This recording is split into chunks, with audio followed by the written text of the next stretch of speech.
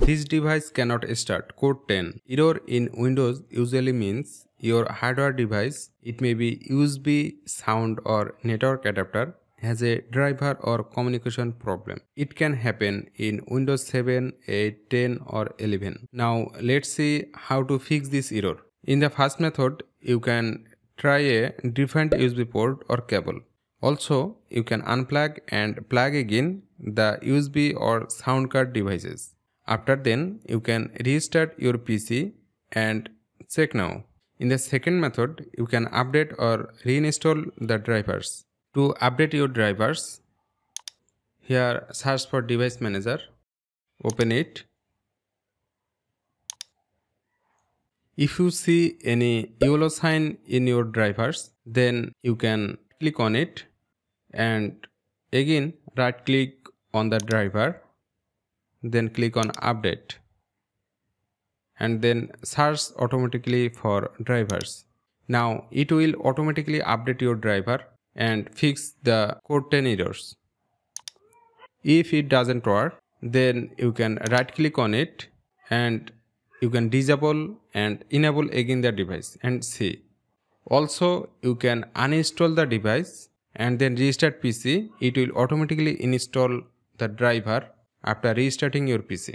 And after doing this method, you can check. If it is still not fixed, then download the latest driver from the manufacturer's website like Intel, Realtek, Nvidia, AMD, etc. And manually you can install the driver to fix this error. Okay, in the next method, you can run hardware troubleshooter.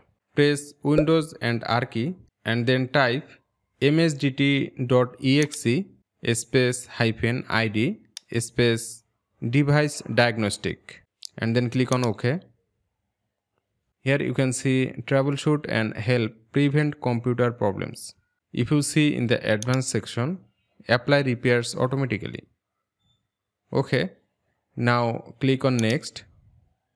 It will detect all the hardware issues and solve the problems. Now try yourself and follow the further instructions. Okay, in the next method, you can reset power management. For that, go to Device Manager.